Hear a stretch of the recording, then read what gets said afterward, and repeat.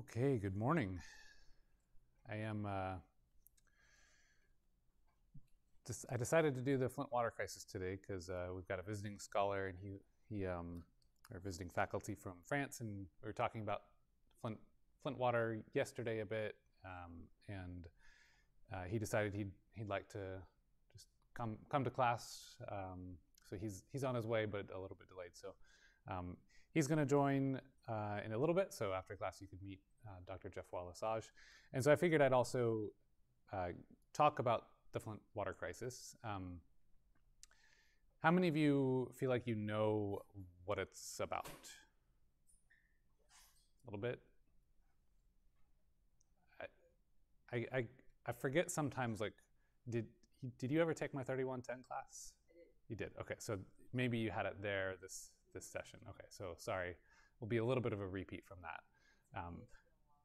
Yeah, and sometimes has been a few updates to like the legal outfall. So, but I think for most everybody it'll be a little bit new. And regardless, I think that with what we've learned in this class, we might connect a little better and say, oh, hey, this is that precipitation reaction occurring or the dissolution reaction. So, so that's what I'm going to do today. I'm also experimenting with some new sound quality stuff. I know that since using this mic compared to my webcam mic, my voice comes through clearer but very quiet, and so I'm trying to adjust that. Looks like it's doing all right, but we'll see on the recording later. Okay, so with that, last kind of logistics announcement.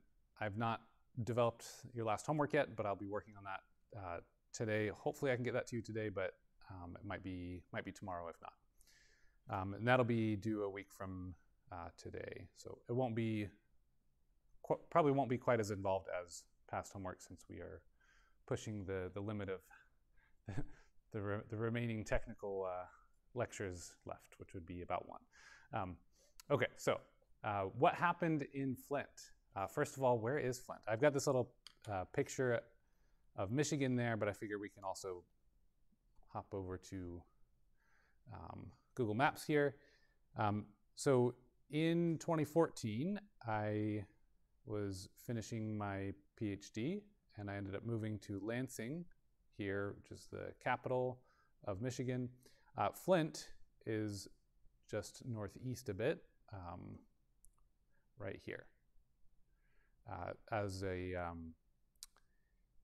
bit of reference point, Detroit is southeast, maybe an hour drive of Flint. There's a town called Saginaw to the north, and an area right here where there were some plans to take water from Lake Huron. So those will be relevant features here, and then there's also the Flint River, which flows through right here. Okay, so that's Flint. This is Michigan. It's the little glove. If Louisiana is the boot, Michigan is the mitt or the glove. And as a reference, I grew up northern Georgia near Atlanta, moved there, and then have been in Louisiana since. Okay, so that's a bit of orientation about where we're talking about. Well, what actually happened? There were several crises. Now, we often hear about it as the Flint water crisis. And that would generally be referring to the lead in drinking water, which is obviously terrible and a massive concern for many reasons. But in addition to that, there was also a Legionnaire's outbreak that was largely related. They also had, I mentioned this last time, but their water treatment capacity was not up to the task of the changes. And so they ended up having several scenarios where they were treating water insufficiently and sending water that had high coliform counts out into the distribution system. So that would trigger boil water advisories to say, hey, the water's not safe. You should boil it before you drink it. In conjunction with that, that would happen during the summer when the bacterial counts were high in the river. So the incoming water was high in bacteria, so the chlorination was not quite sufficient. So then they're sending water with too many bacteria. And once they realize that, which as you may know by now, to count the bacteria, you have to wait for them to incubate. So you wait a day, then you get your results, and then you're like, oh wait, let's take back that water we just sent out a day ago. That doesn't work, right? So you have to, as soon as you have that information, you send out the boil water advisory, the water's already in the pipes, and that's no good. So as they ramped up their chlorination in these hot summer months where there's a lot of bacteria, then they're forming a lot of trihalomethanes and disinfection byproducts generally. And so then they're getting in trouble for that. So they're trying to cut back on the chlorine, but then they're having too many bacteria counts. So it was a big mess. So we'll talk a little bit about that as well. But the major things would be the lead and the Legionnaire's disease. There's a couple of really strong articles that describe the technical aspects of the Flint water crisis by a faculty at Virginia Tech by the name of Mark Edwards. His group was a big part of recognizing, quantifying, and demonstrating scientifically the issue here. So there's one of the papers here. He also has an excellent lecture and has a lot more insight on the dynamics or failures of, in terms of dynamics with regards to the EPA and different agencies that could have been more proactive in all of this. Okay, so what I want to do is kind of walk through a timeline, just describe kind of what happened, tell it as a story, so to speak. So really, if we want to understand why we even had lead in the pipes and why this is a problem that was possible, we have to go way back to 1900s, where we were routinely putting lead in our pipes, right? So lead in the pipes means that, or was used for pipes because it was pretty convenient. It's easy to work with. If you've ever taken a lead fishing weight or something, you can see you could mold it a little bit even with your hands. Like, it's malleable enough, but it will also be reasonably solid. So it's very convenient for how easy it is to work with, and you could make pipes or at least seal pipes, solder them together, things like that, relatively easily.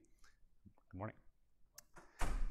And so we used to use lead in our pipes, right? That was pretty common. In fact, if you go back to Roman days, the reason lead is known as Pb comes from the same Latin root that we get plumber, right? The Pb in plumber is coming from the same exact source, right? It's that Latin. So it's been used for a long time. This is actually also why I think in the 1700s people thought they thought tomatoes, when they first came to the Americas, they thought tomatoes were poisonous, because what would happen is the acidity would leach the lead out of pewter dishes. And so then people would get lead poisoning from eating a lot of tomatoes on their dishes that had some lead in it. So we eventually learned that, yeah, lead is not so good. Now, in pipes, there's still plenty of places that with older plumbing that have lead in the pipes.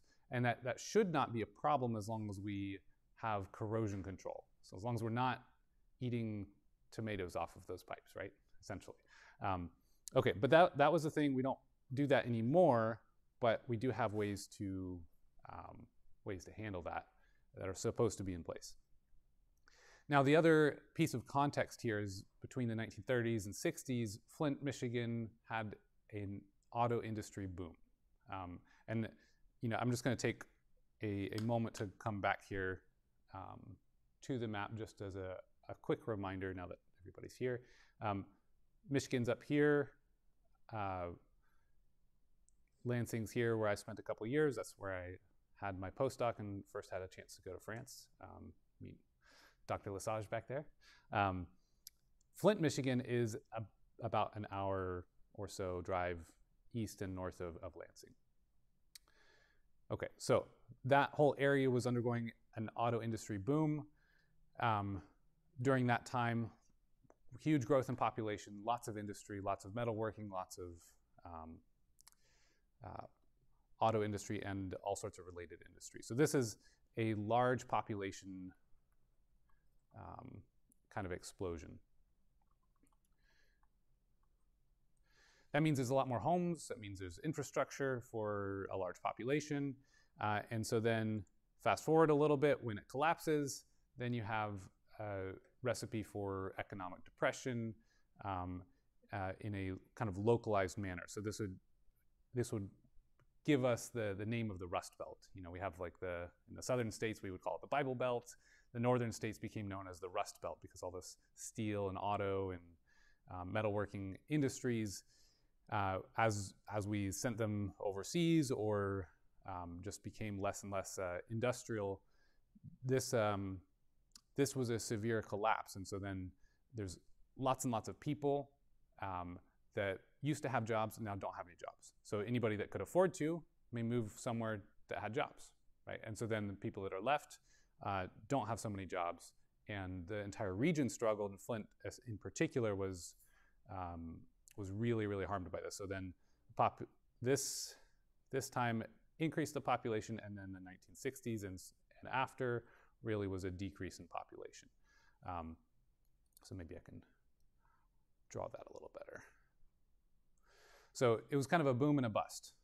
So that means that once we have many, many houses, a big water distribution system, all of this, and then half the people leave or more, then there becomes some real big challenges with maintaining the infrastructure for that area, because you're maintaining it based on presumably local tax dollars, or at least a large part of that. And so then if you have only a fraction of your people still living in the area, and those ones are probably the ones that can't really afford to get away, then you have a real severe issue of no ability to support the infrastructure that should be there. Okay, so that was tragic. It got to the point that the state of Michigan was doing revenue sharing across different cities. So if Detroit was doing a little better for a while, it would be sending some of its money to the other cities. And as you might know, Detroit has not been doing so well. So it's more like maybe like Grand Rapids or something was doing a little better off. There would be a revenue sharing program where their tax dollars were being used to support Flint or Detroit or other municipalities to help cover these costs. Now, in the first decade of the 2000s, the state government gradually stopped this revenue sharing program. It had been in place for some time, and they decided, this is not fair. And if you stop and think about it, there's a lot here, right? You could say to yourself, wow, this is not fair. Why would you take this money away with people, impoverished people really need this? On the flip side, you can also say, wow, you're taking people's money and spending it for somebody else. Like, that's also not fair. So I'm not here to prescribe the right solution, but just to say that it was not a good situation, right? In a lot of ways. And so at this level, I can understand the motivations to share it and to push against sharing it, because at some point you don't want like an individual, you wouldn't want an individual in your life, taking things for granted or not, just, being taking and all that. You wouldn't want that to happen in this situation either. So it makes some sense to me, but it's very, very difficult. All right, so in 2011, the problem really starts coming into focus. So in 2011, the state appointed an emergency manager to handle the finances of Flint, Michigan, because they were defaulting on a lot of their obligations. So they weren't able to pay the cost to keep their city running. Obviously, they used to have help, and now they don't have help, and so that presents a big challenge. So as they are starting to go bankrupt, the state decides, well, if you're not able to manage your finances on your own, we're going to appoint an unelected person to go and do that for you, because somebody else has to do it, obviously, is what their, I guess their perspective was. And these are, the key thing here is these are not elected. These are just appointed by the governor, and they're not necessarily from Flint, right? So they don't actually have Flint's a deep knowledge about what's going on locally. So in theory, having somebody else make the difficult decisions might be helpful, but as we'll see, this has just been an utter disaster, taking these actions. Okay, so in 2013, there's an emergency manager in charge that decides that while they had been taking water from the Detroit water and sewerage system, maybe that's not such a good idea anymore, and what they ought to do instead is switch and use their own water system. And that's where they were interested in taking from essentially Lake Huron. There was some work happening. So they had been taking water from Detroit, and there was pipes heading up and going there. Then I think it was Saginaw was starting a project on their own, and they were going to piggyback on top of that to get a water source supply piped from Lake Huron from this area, I believe was the plan. And so they started formalizing that plan. And with all of this, their theory was, hey, we can probably save about, I think it was $5 million based on the cost difference, because they were paying Detroit over the course of several years. So this was, their aim was to save, say, $5 million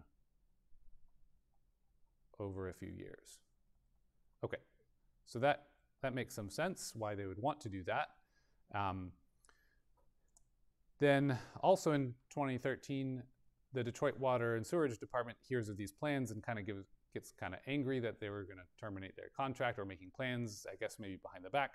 And so, you know, they end up giving Flint a 1-year termination notice. Say, well, okay, if you're going to do this, and I think Detroit's water and sewage, you know, we could point some blame at them for being I guess being ugly about it, is the impression I get. But a 1-year notice, you know, maybe that was the terms of the contract. But at any rate, that doesn't give Flint enough time to complete the projects that they had planned. So they have to scramble. And also in 2013, they realize their renovation is going to take too long, so they are going to have to shift, and they ultimately decide to use the Flint River water temporarily. Now, at this time, Flint, Michigan had a small water treatment plant that was really designed to take the water they were purchasing from Detroit and touch it up. Mostly at that point, they were just adding a little more chlorine to keep the chlorine residuals where they needed to be, and then distributing it, because the water they were purchasing from Detroit was already treated. So it was primarily not being used for much. I think it was an older system maybe from before they were doing getting water from Detroit. So it was able to do a little bit, and that's what they plan to do. So they go for it in April 2014. They decide to use the Flint River for their water supply. And a key thing that really they ultimately overlooked was the Flint River water was much more corrosive. Coming back to our ORP discussions, right? It was much more corrosive than the Detroit water and sewage stuff. In fact, Detroit was adding corrosion control. So corrosion control would be what we would say orthophosphate, or just simply phosphate, right? Some sort of phosphoric acid. Adding a little bit of that stabilizes, it reduces the corrosivity, and it stabilizes in particular different metals against, it kind of passivates them a bit.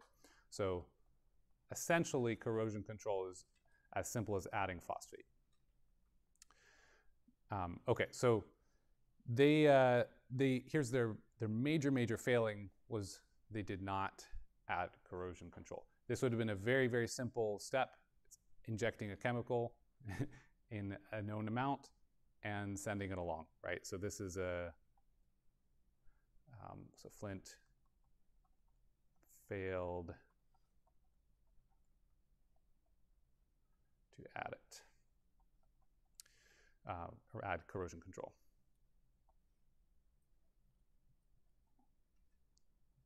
I'll just say failed to control.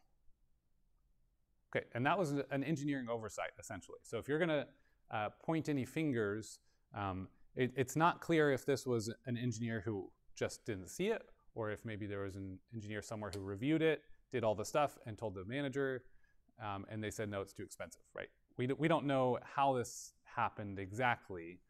Maybe that's in court processes, but we do know this is a massive engineering failure, right? That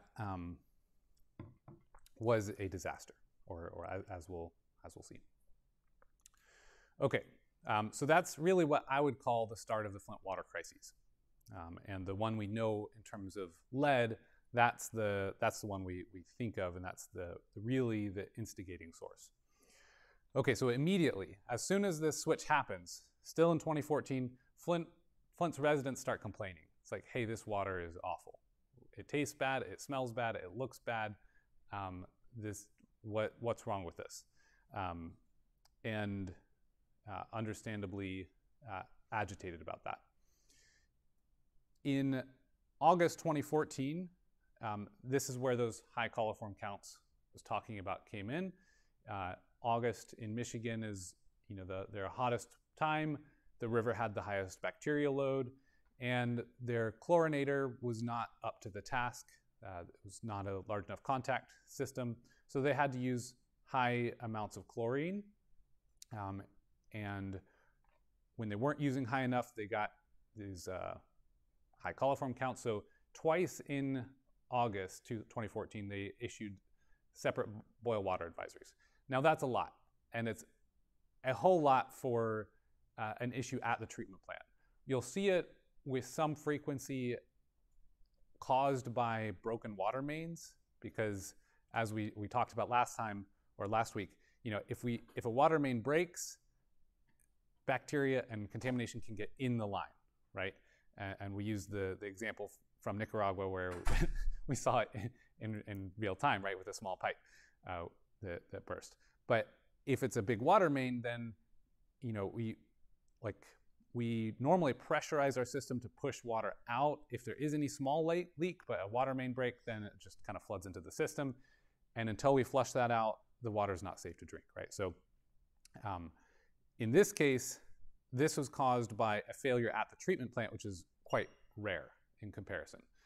And it's really pretty unacceptable because it should be designed sufficiently, right? This is a design problem at that level. All right, so that happened twice, so they kept adding more chlorine, and so therefore they had these disinfection byproducts start forming. Too many trihalomethanes were detected, and so they were faulted for that as well. So they really were in a difficult spot because the design was not properly in place. They did not have adequate treatment facilities to do what they were trying to do at that point. Also in August, the city officials were telling residents, barring the moments when they had boil water advisories, the water is safe to drink. Literally, they were telling residents that and accusing residents of being conspiratorial and all of this. And they were ordering crates of bottled water for their city office so that they didn't have to drink the water. So talk about hypocritical and awful.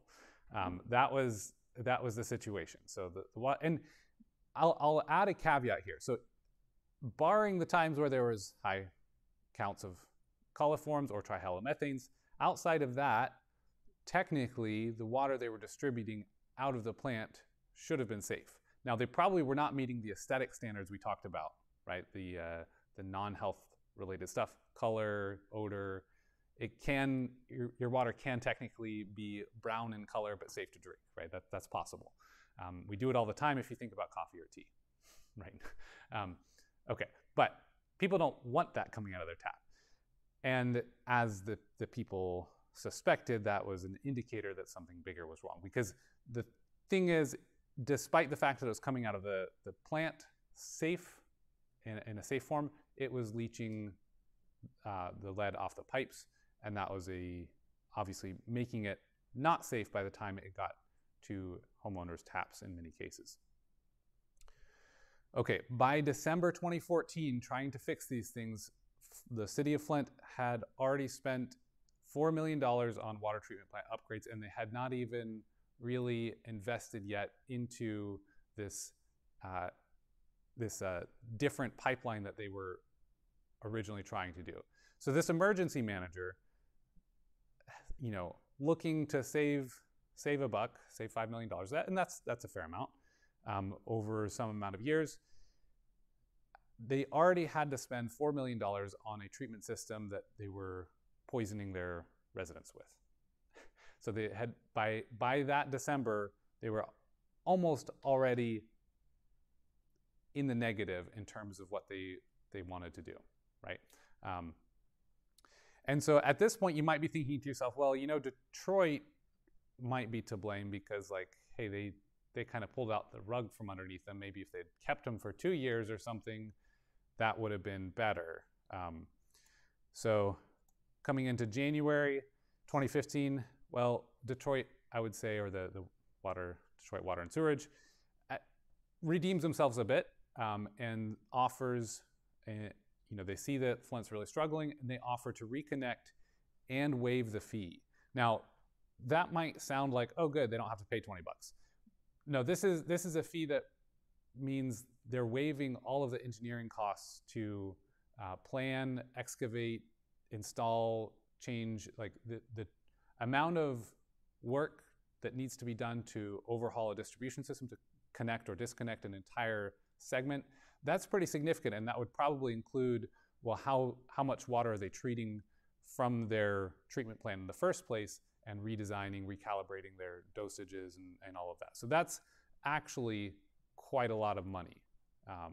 So large engineering fees would be involved here, costs. So that's, in my perspective, that's not trivial, right? So that, perhaps they were a part of the instigating the crisis, but at least they offered to help fix it as soon as it was very apparent that there was a big problem. But that same month, the emergency manager for Flint rejects that offer, just outright. It's like, nope, we don't want you. We don't need you. We're fine. Right. In March 2015, the city council of Flint is so upset. And this is before the public knows, before anybody really knows that poisoning is happening, by the way. That's not known yet. What's known is that the water's nasty. And people don't like to use it. People don't like to bathe in it. People don't like to drink it. But that's what they have, and they've been told repeatedly that, no, it's safe. And by metrics coming out of the water treatment plant, it looked safe. Had they, again, recognized the lack of corrosion control, they'd realize it was not going to stay safe. So the city council of Flint votes unanimously to reconnect, but of course this emergency manager, and by the way, there was, between the 2010 and 2017 or something like that, there was about 8 different emergency managers, and some were repeats. One would be appointed and be there for a year, and then somebody else would, and then maybe that same guy would come back.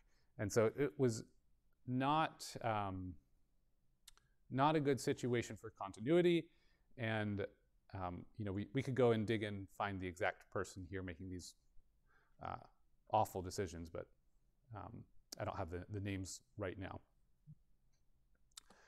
Okay, so by mid-2015, here's where the story blows up. And by the way, I moved to Michigan in October 2014. So I had no idea some of this stuff was going on, and actually, just as a little timeline, so if I graduated from grad school in August, by January, I decided, well, my student loans are coming due soon, so I picked up a job for, I was a math tutor, or like a just generic science math tutor for a little bit, and then by February, actually it was January. So sometime in January or February, I ended up getting a job at Michigan's Department of Environmental Quality. Now, thankfully, I didn't manage to find my way into the water treatment side of things, but the wastewater. So I was a wastewater permit writer, which was actually very nice because my career has sort of shifted to not just be like the drinking water side. That was the first real exposure to, hey, what's wastewater about, and has been a great part of my career since. So anyhow, by mid-2015, kind of the summer, some pediatricians started noticing that children had really high levels of lead in their blood. And this was startling. This was an obvious, massive concern. Lead poisoning is serious. It's lifelong. It's permanent brain damage, essentially, is what we expect.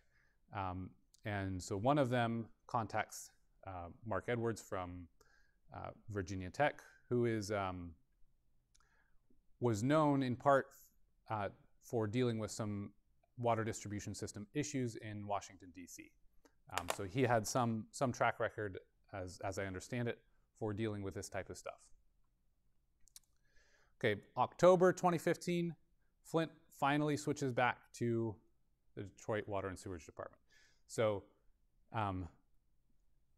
if this was highlighted maybe in June or something, months later, they finally make the decision, right? And so it was, you can look at this in as perhaps an effective and really helpful citizen activism, getting professionals involved and all of that, but it took months, right? And that was pretty terrible that it took so long. So that essentially, as soon as that switch happened, corrosion control was reintroduced. And so even though nothing was done about the lead pipes in that moment, the source of the problem would be essentially fixed. Now, I'm sure that there was a little bit of water left in the system that was corrosive and still some particles hanging out from having been corroded. But as soon as the corrosion control is there, flushing through the system, that was a real big benefit. One of the things I didn't mention, by the way, and I'll mention it now, the situation of many vacant homes was still persistent during this time. Flint, Michigan has been economically depressed for decades. So there's still many vacant homes. And one of the key things about that with relevance to the water system is that essentially you have a lot of stagnant water in the distribution system. So the water age, we talk about how long our chlorine is going to last in the system. We don't like to have water age above some threshold, or if it's going to stay for some amount of time, we usually have a chlorine dosing station that's going to re-up it and essentially refresh the water in that sense. So water age was an issue here because it would just stay stagnant, and with the corrosive properties, that was no good at all.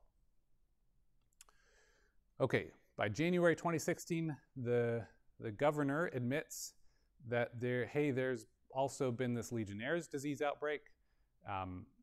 My wife was doing kind of an internship type of a fellowship thing, and she was actually working on some of this. So I'm going to have a second part of this presentation today to describe just that.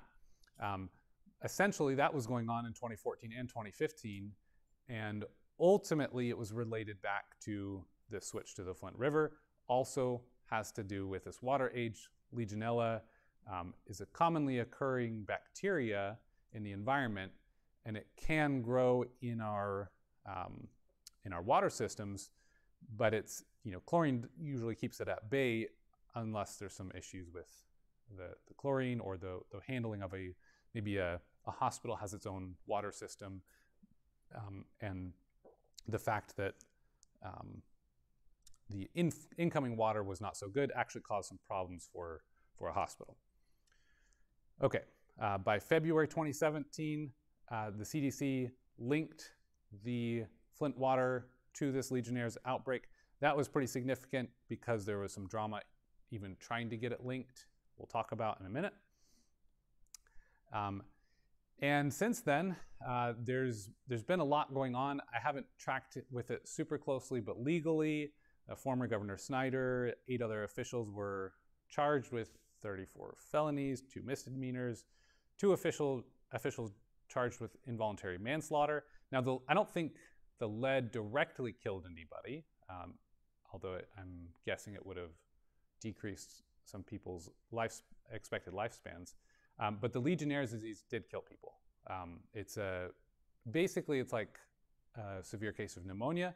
And so if you are immunocompromised or elderly, it can be a cause of death. Now, my last look at the legal outfall, it does look like there was something to do with a grand jury of one person Michigan was using a grand jury of 1 to do some of these convictions or something, and they're saying, hey, that's probably not right. So it's affecting some of these, or maybe they're being revisited, but yeah, it's almost 10 years ago now, and stuff is still happening. So hopefully justice is served. There was, as you could see, a lot of injustice here. Lot of that was related to a state-appointed manager saying, hey, I know better, when really, no, it's a very bad situation, very difficult situation, but the appointed emergency manager did not, in the end, know better. Okay, so to kind of summarize a little bit and show another one of these pictures here. So this was tap water on the left during the Flint River, and a year or 2 later from the Detroit Water and Sewerage Department. And we can take a look here. In 2015, it had no corrosion control. Here there was above 3 ppm of phosphate. In this clearly better water, they had 19 parts per billion of iron in cold water, no detection of Legionella, no detectable pneumophilia. In this Flint water, they had no corrosion control, 32 parts per billion of iron in cold water. Sorry, that was parts per billion on both sides. So 32 counts of iron compared to 19. We had 1,500 gene copies of Legionella species, 100 copies of this pneumophilia species, and that's per milliliter. So quite a big difference there. Clear issues. Again, I definitely encourage you to check these papers out. I will, if they're not already there, I'll add the links or post them to Moodle for you. There's 2 different papers in particular. Okay, so the failures overall, just to summarize, the lack of corrosion control, huge, and would have been such a cheap and effective solution. Since the Flint water crisis, the city of Flint has been going through, I think with lots of federal money, and replacing lead pipes, and I think they believe they've got all the pipes replaced, but we still want corrosion control, right? At least if we were to have a situation with no corrosion control, there wouldn't be an immediate lead problem there, but corrosion control is the issue, right? we actually don't ever want our water to be corroding the pipes. So as we think about from last week, the lectures talking about what makes water corrosive, like what's the equilibrium between a precipitation reaction or a dissolution reaction, this type of principle, we actually want our water to always be slightly in a range of where stuff will precipitate.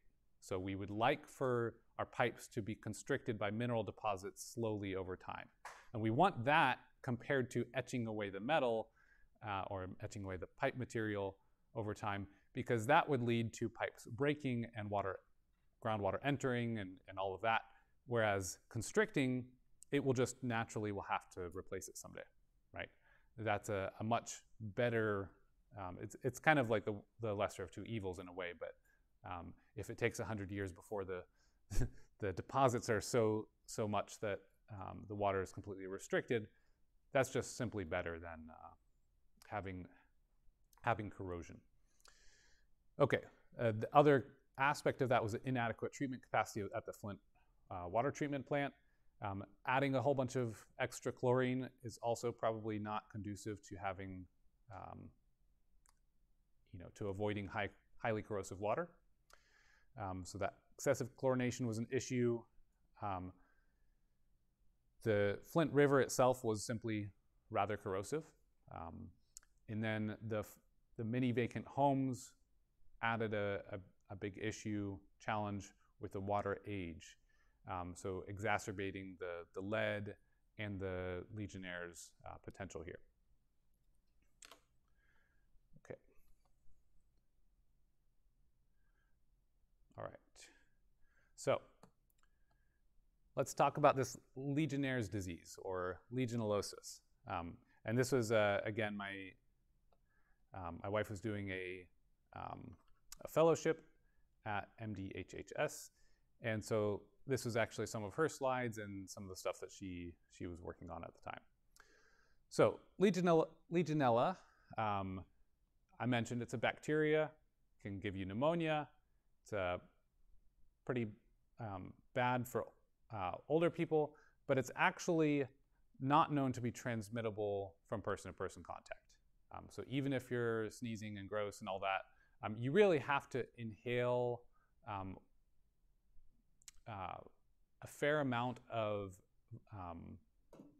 it's typically, the typical exposure is something like a water treatment tower that is spraying aerosolized water droplets. Now, I guess maybe from a sneeze, it just hasn't been documented, hasn't been known to be transmitted that way, and perhaps where it infects or how it infects in a person that just is not conducive to being excreted with a sneeze or whatever. So maybe it's sort of a deeper thing, but it's usually like shower water, where it's spraying and it's in the system, or like a water tower or something like that that has active growth of Legionella. That's how you would be exposed and get it. So it's actually not person to person. So when you're tracking it, then it becomes pretty interesting how you manage that. Okay, and sorry for the old notes here. So the way we track diseases is pretty interesting. So if you take a look at what we would call surveillance, public health surveillance, the deal is there are certain diseases that we want to spy on, surveillance, right? We're surveilling the stuff. We want to track them to see where they are, who's getting it, why it's happening. And so let's say you're exposed to some disease and you get an illness, and if you go see a doctor or physician, then you're going to have a chance of having this disease be diagnosed.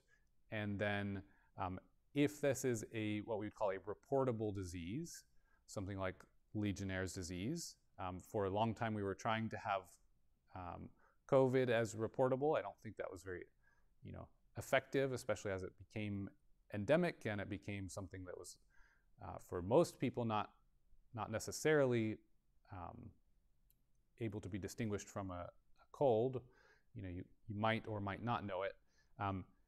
The reporting here may be something like HIV/AIDS, cryptosporidium, some of the more unique or more specific, like, hey, here's this problem. If people are having this, we want to know because maybe we can do something about it. So there's a list of reportable diseases. And so if you have a reportable disease, the flu, by the way, is not reportable. We just estimated that. And the whole COVID thing screwed up our estimations because what used to be attributed to flu, all these cases of respiratory things, it just sort of sucked away the energy out of any flu estimations. Okay, so then the physician will say, I think you've got this. Let's send this off to a laboratory. Let's test it, or maybe they can test it in-house. So then they would communicate that. Either that would just go straight to a laboratory who would then communicate that to their local health department and probably the state health department, or maybe they just go directly to the local health department. Regardless, there's electronic systems in place here to say, oh, here's this disease. We had a positive diagnosis. Now we have a case. Here's some info that's tagged with this case. This person is so-and-so, obviously protected medical records. And here's the age, the sex, all of these things. Okay, what's going on here? So in the case of the Legionnaire's disease, they do have a surveillance system for it. And what should have happened was the local health department in Genesee County, which is where Flint was. And apparently Genesee County used to be really well known for high quality local health department. But by this point, they were not so known for that. So what happened is they should have collected this data. There was illnesses, Legionnaire's disease illnesses, showing up in much higher numbers than normal, as we'll see. What they should have done is taken DNA samples to say, hey, let's get a record of the DNA for this Legionella, so that we could potentially match it with somebody else. Now, at that time, the health department was telling them, hey, you need to do this. The state health department was, hey, you need to do this. You should be taking DNA samples. And they were refusing to do so. And it just seemed like incompetence, or maybe some sort of a grudge match against the state. And I'm a little sympathetic given how the state as a whole was treating the county and the city for the emergency managers, but still this is, that's not exactly the same context, and this is, the health department really was trying to, the state health department was trying to get them to do the right thing so that they could connect it with the Flint River water if that was the case, right? This was a necessary step, and this was happening with Legionella really in 2014, because that's when the switch happened, and 2015, in the summers. And we can see that here. This is the historic data up to the beginning of 2015. And it's typical. The disease is, as I mentioned, the organism is in the environment.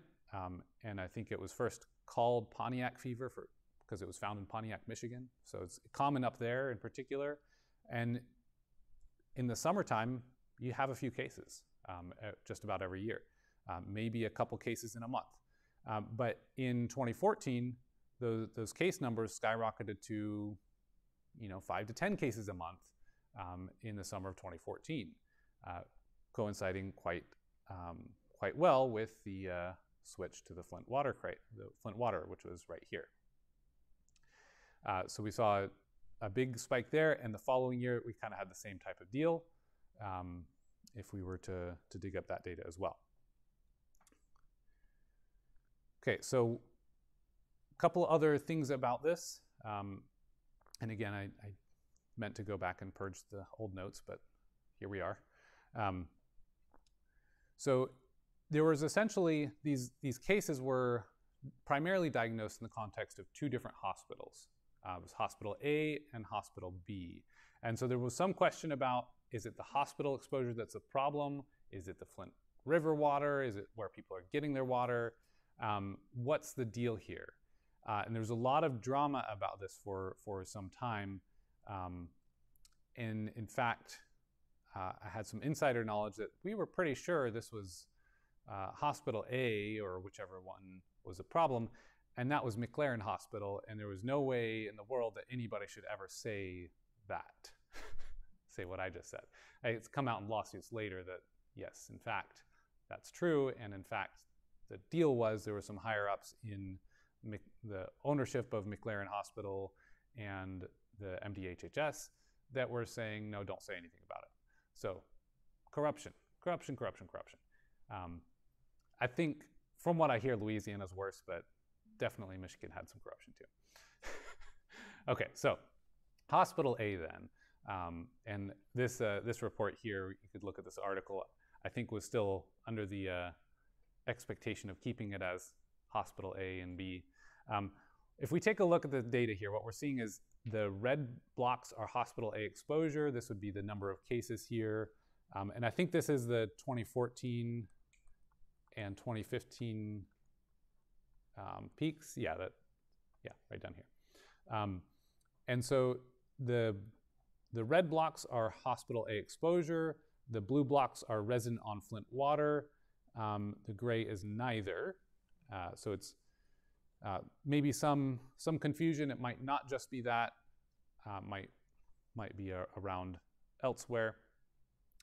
And then if we take a look here, this block, or this graph on the upper right, this is describing essentially when McLaren Hospital decided to add extra chlorine and then eventually do what they were really supposed to do, is heat and chlorine their system. Because hospitals often maintain their own water system. They'll get the water supply, and then they have to have special water for some applications. So they should have some of their own treatment and maintenance. But that also means they're responsible for managing that system well. And that was the failing. They had not, and probably triggered by the switch to Flint River water, where there was more counts of Legionella coming in.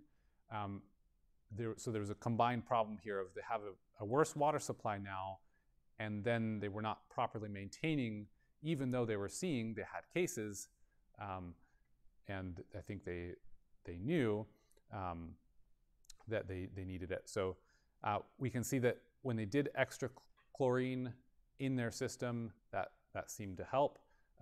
And then when they did the heat plus chlorine treatment, and also adding chloramine into their system to make sure there was a residual, a good long-lasting residual in there, then they really cut the cases down.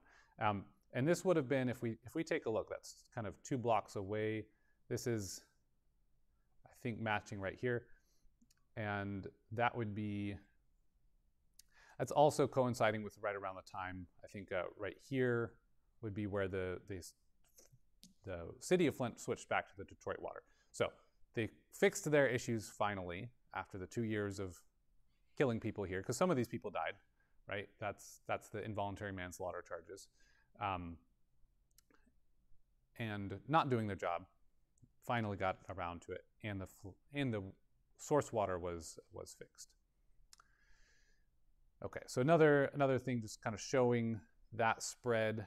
We have superheating with hyperchlorination. That's these events here, and you can see those corresponded to significant drops in positive samples, so percentage of samples taken in their system that were positive for Legionnaires or Legionella, and the concentration of colony-forming units per liter also dropping. So you can see they did some effort. They did some extra chlorination, these black lines. This time it didn't even seem to help much.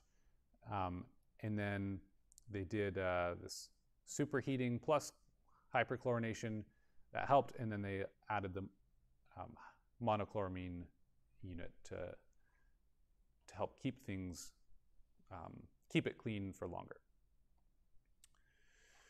Okay, sorting out who was really responsible.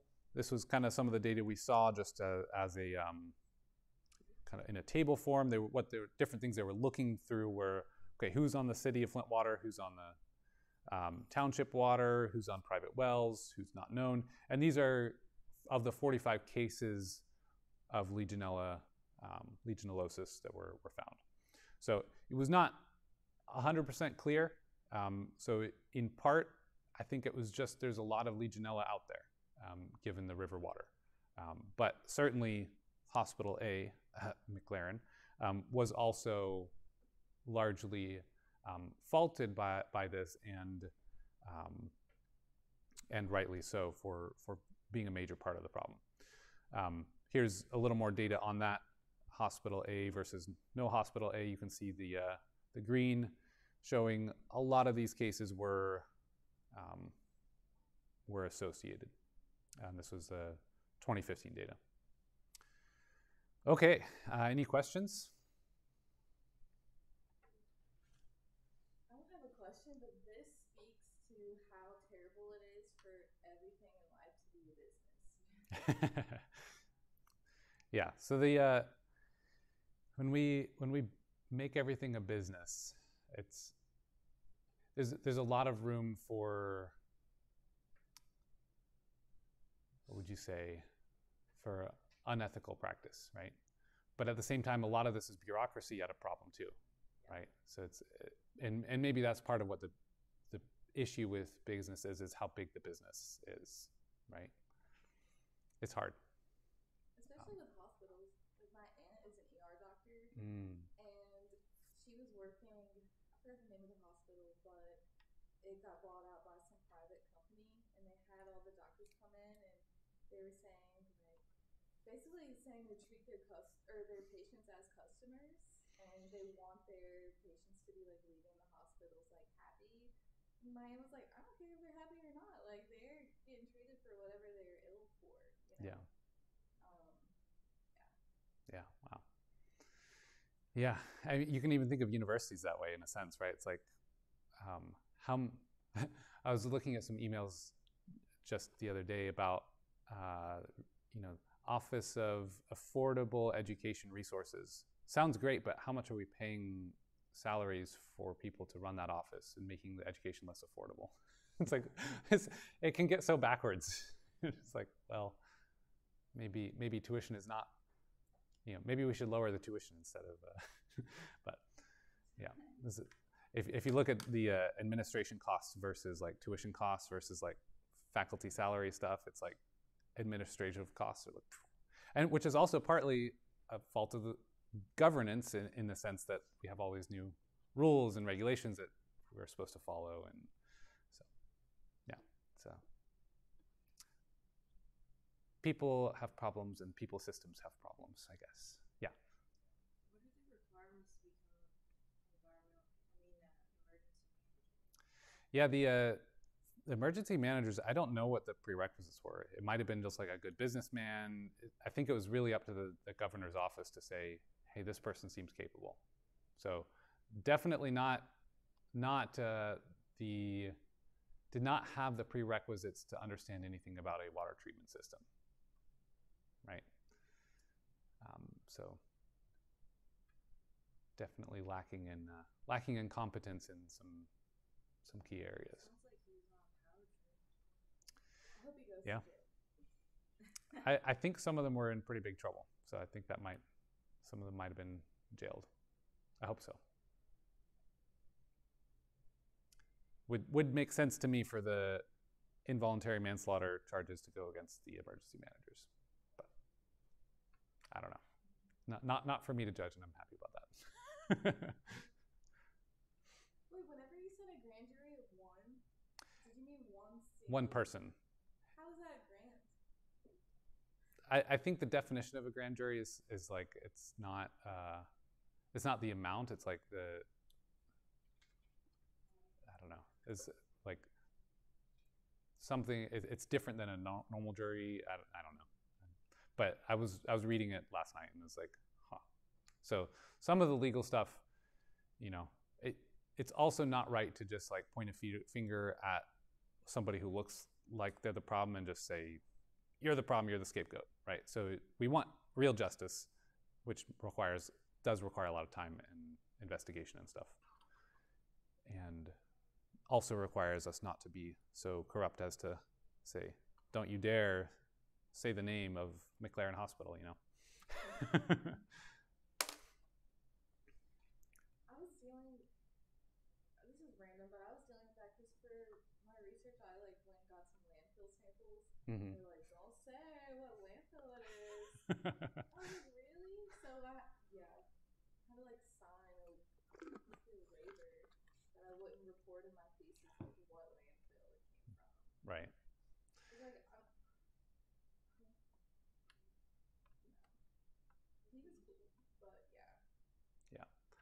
There's a part of it that I understand, because activism can be weaponized, and if the landfill operators are really trying to do what they need to do, and sometimes something comes out, or maybe they didn't know, and then suddenly some student comes in, and then some activist blows up and gives them a really awful year, and they are like struggling then with bankruptcy and can't do the treatment, or like it could go badly, right? So part of me gets that, but yeah. And maybe a question, thank you, it was very interesting to know more about the story of this crisis. But is there some consequences in the water policy for all the US? Or, I'm just wondering, because also you said that there are some trials or pursuits to the governors, so the people who make the first decision. Yeah. After that, maybe there are some steps of controlling what's going on, and is there some new Yeah. schemes for those control? Yeah. So there was one specific update to the rules that was more clarification, but also a little bit more certainty that what's going to happen is done properly. And that's with regards to how we sample water from different taps in a distribution system. So there was the lead and copper rule had some definition of, oh, you need to check this number of taps at different houses, restaurants, different places. And there were actually some requirements to discard specific statistical outliers. And when this came up, people became really worried that that system was not being done properly. Why are you discarding this high lead data? How dare you? Like, this is terribly wrong. I'm not sure exactly what happened, but my impression was that it was actually done correctly, but the rules in place were either unclear or not sufficient to recognize that, hey, those outliers were actually really important. So I know that there was an update to the lead and copper rule in terms of testing, tap testing in the community. At the big picture, though, is the corrosion control is a requirement. So the violation of not having it was a massive failing. So that rule was already in place. It should have protected, and so I would hope that maybe there's some more emphasis. More people will be like, oh, we need to check that. And how is it organized in the US? Is it at the federal law level or country level to check that the water is good?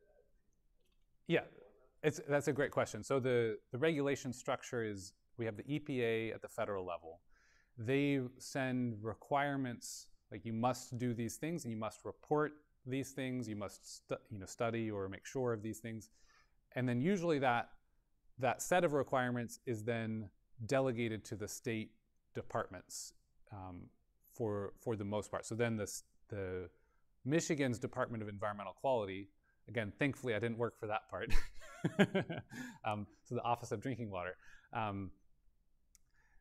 they are then accountable to the EPA and should be making sure that everybody in the state is measuring, and so they'll have some requirement. You must have a certified study or sample laboratory with a stamp and the approval that, yes, this had 0 lead, or yes, this had this number of coliforms.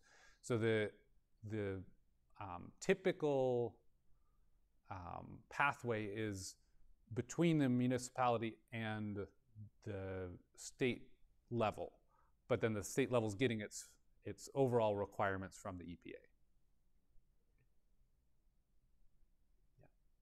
And then maybe also a remark, because you know in France, many people concerned also about the quality of tap water, and there is a lot of debate between tap water and bottled water. And you know the government is obliged to give the results of the analysis of all tap water into water processing measurements, and Yeah. it's updated, I think, every month or 2 months, and we get the last results. Mm-hmm. And right now there is big debate because they started to look at new molecules like pesticides, byproducts of pesticides degradation. Yeah. So some news says that 50% of the French population are in contact with their tap water with some pesticides byproducts. Right. So maybe that's really good for the people who say, okay, tap water is good, we don't have to buy bottled water and everything. But you know, this is really, this is important in France to know, Yeah. but to have the data of the analysis of each water, so you cannot say you are not. Yeah. You didn't have this information. But that's nice. Yeah. Yeah, that's very interesting. I think we have access to it. At minimum, we could do what we call a Freedom of Information Act and get that data. I'm confident we could do that. So if somebody's concerned, they can get the data. Might be hard to find it otherwise, but we know that at least the regulations are supposed to meet, and it would be public knowledge if there's a violation. But there's an interesting question there about, we hear a lot lately about the current concern with the PFOA, PFAS, all that, the perfluorinated stuff. Well, what happens if we can detect a toxin down to the femtogram per liter level? Okay, can we look at a femtogram of pesticides in our water? Do we care? We're exposed to contamination, and here again the journalists who don't know better can say, oh no, we're all gonna die. It's toxic. It's it'd be great water. Only had that. So the dose makes the poison, right? Also say that the bacteria appears with the microscope. So before there was no microscope, no way to investigate. Nobody was thinking. Yeah. At the end, we are able to decrease the level of analysis, and as you say, maybe it doesn't matter to respire or to drink some gram And of kind of drugs. I think another funny aspect is people that assume the bottled water is better probably don't realize that the most cost-effective thing for a bottling company to do is to take water from a water treatment plant, dechlorinate it, and put it in the bottle. And in fact, Dasani, which is Coca-Cola's water bottling company in Atlanta, they take it straight from the Gwinnett County water treatment plant, which is a fancy water treatment plant. It does advanced oxidation, all sorts of good stuff. But they take that water, dechlorinate it, and then they're good. That's it. And so then what you end up with is, on average, in a bottled water, maybe there's 1 to 5 colony forming units in there you might count, whereas in tap water you'd have 0 to 1 per bottle or something like that. It's like you'll have maybe a little more risk because you're not chlorinating, or you've taken the residual chlorine out. So it's funny, and it's there's something really valuable about citizens being equipped to know something about it. Like in Michigan here, that was really citizen activism that brought the issue forward. But at the flip side, it's understandable that they may not know that, the the bottled water is not necessarily different, right? It's very, very interesting. Helps, I think, says something good about our having education about it. So go tell your friends. All right, well, thank you. Like I said, I'll try to get a homework posted for you tonight or tomorrow. And we'll come back to advanced oxidation processes on Tuesday. Okay. So thanks, and we'll see you then.